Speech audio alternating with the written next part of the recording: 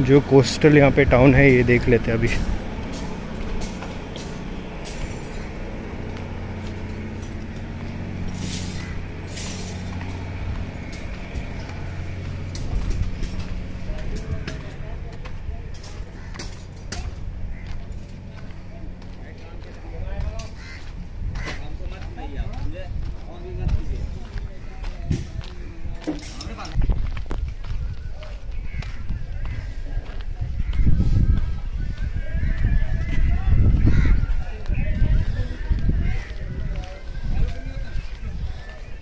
ये एग्जैक्टली ये coastal village type नहीं है।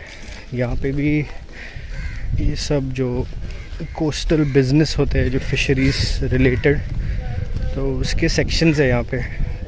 छोटे storage sections, cold store, fish को रखने का जो जगह है एंड स्टोरिंग के लिए, तो वो ये सेक्शन है।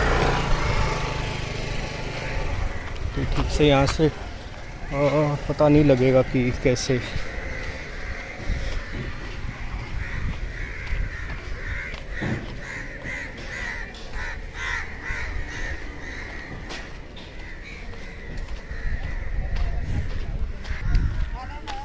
यहाँ से एक छोटा सा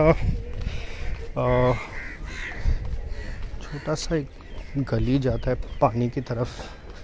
देखते हैं कि यहाँ पे से कुछ व्यू मिलता है, तो वो भी प्राइवेट नहीं है।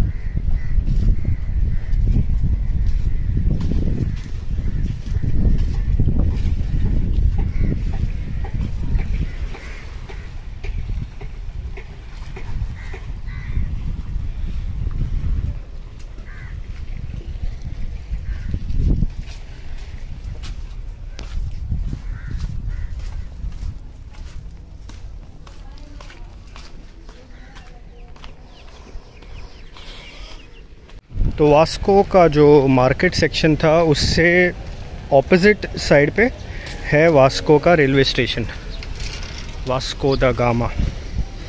ये है वास्को गोवा का रेलवे स्टेशन।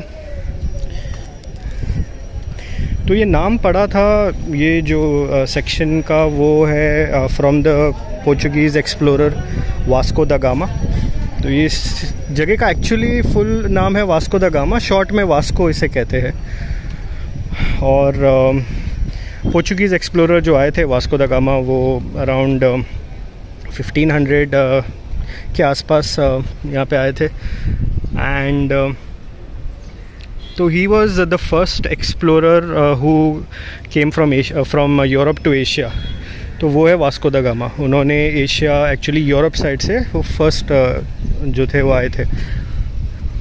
यहाँ पे एक अच्छा सा, इसे म्यूरल कहते हैं इंग्लिश में। तो ये सी प्रिंसेस, ये बताया है कि वास्को का जो है कैसे है, वास्को सिटी का life in one picture. Beautiful.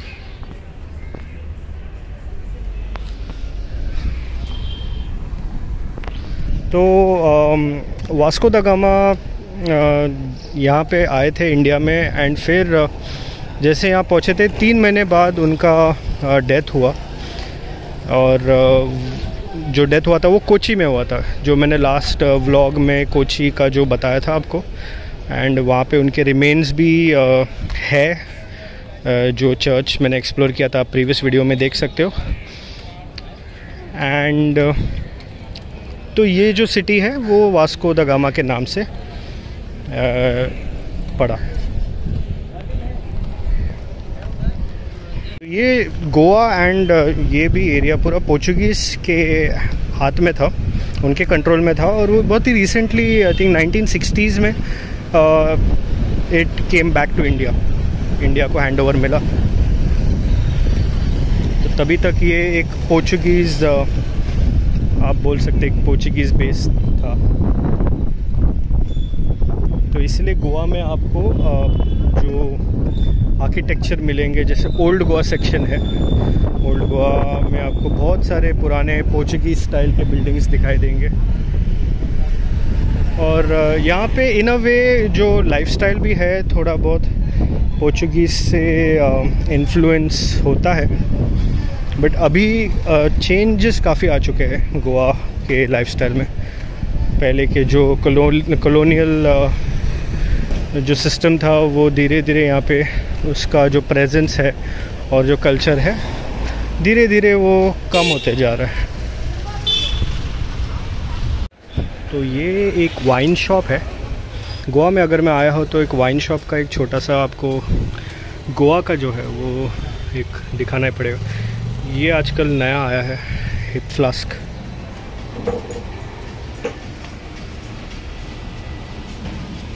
काफ़ी बड़ा है।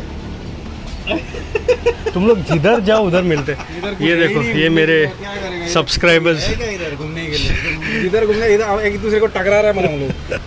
क्या घूमने क्या है भाई वास्को में? ये है अभय, ये हमारे शिप पे कसिनो कैशियर और मेरे सब्सक्राइबर बार बार मेरे को मिल रहे इधर ही। हाँ, पीपल्स ट्रैवलर। आप देखते हो यूट्यूब? नहीं देखते। तो ये है काबो। This is similar to Malibu white rum and ये डायरेक्टली आप पी सकते हैं। तो ये छोटा सा बॉटल है, इसका प्राइस है 150 ना? ओके। एंड ये है लिक्योर चॉकलेट, इसका प्राइस क्या है? 350। ये 350 का है लिक्योर चॉकलेट। और चॉइस है आपके पास इसका? Same brand. और ये 6 पीस। अच्छा, ये 12 पीसेस का है लिक्योर चॉकलेट और ये 6 पीस। ठीक है, तो देखते हैं, ये ले लेते हैं। करता हूँ दिमाग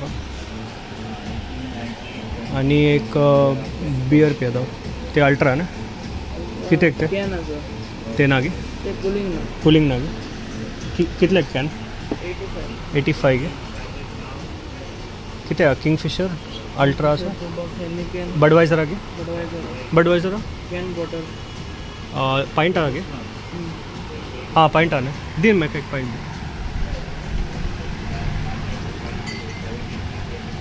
तुझं नाव किती? फ्रांसिस। तो ये फ्रांसिस है एंड तो I'm going to try beer in Goa after a long time. It's been many years that I've actually come here in Goa, so I don't have a proper place to have this. So I just found a small section, lane, which is near the railway station. I'm going to try the beer here.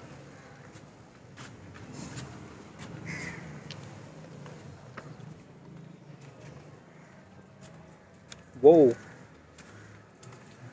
after all that walk, amazing.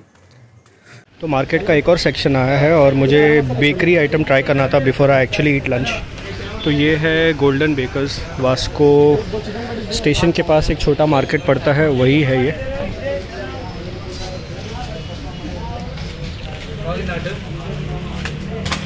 Muffins है, sandwich है, चटनी थी sandwich.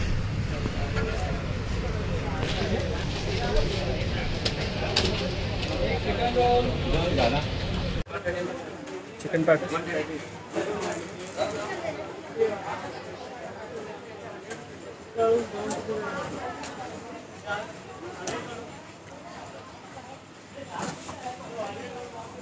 hot, fresh, spicy, amazing.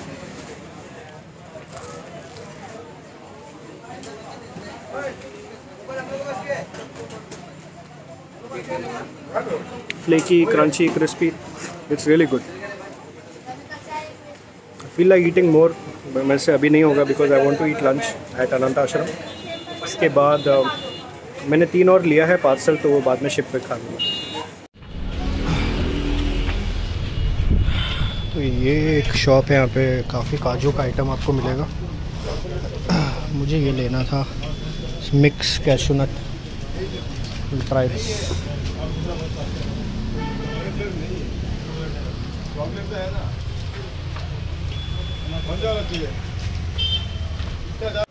Okay, so I was told that I'll get Goan sausages at Rodriguez. This is Rodriguez. Let's have a look. More exotic wines. Japanese Sutori whiskey. Wow, 13,550. Amazing. Really different kind of things that we get. Okay, so here we get Goan sausage, Goa pork sausage, two types of sausages. I'll just check. 400 gram, and this is small one. 200 gram, 280. Okay, so I think I'll go for this. I'll take 2 of this. If you come here to Vasco, this is Rodriguez. It's a wine shop, as well as you get frozen items and Goan sausage as well. So if you want to take it packed, like the sealed pack, then this is a good place. Open mostly if you come from the ship, then it will be difficult to go through customs and all those things, so it will be problematic. So my suggestion is go for the packed ones. So I'll take this and leave from here and then go to Anantashram now.